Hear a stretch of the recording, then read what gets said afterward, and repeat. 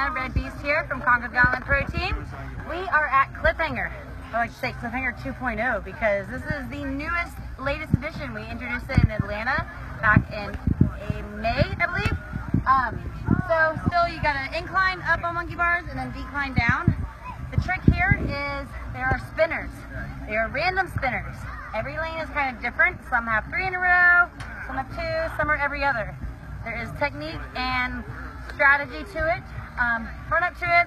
If you're competing elite and you don't care, pick a lane and go. If you want to take that extra second or two to kind of like gauge where you're at and be smart about the obstacle, this is the second to last obstacle. We have this and then the finish line basically. Like, this is your last hard obstacle in this race here. So imagine that for every race. If you look at the sides of our cliffhanger here, you can kind of see the weld spots, so you can see which ones spin.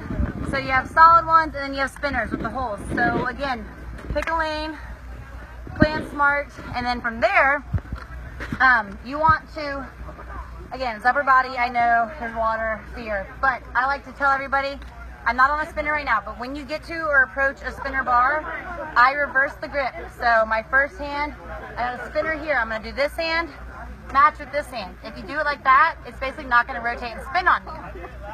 If you aren't prepared, I mean, a lot of people, you can go sideways movement, and then there are some that prefer, and they do it backwards, looking up at it like that, but again, I got a spinner, and I'm going to reverse my grip like that to match. You need to start on one platform, make your way to the other side, land on the other platform safely without falling in the water. So here goes nothing. See if I can do this. Again, I got no spinners. I'm going to rotate, match. Spinner,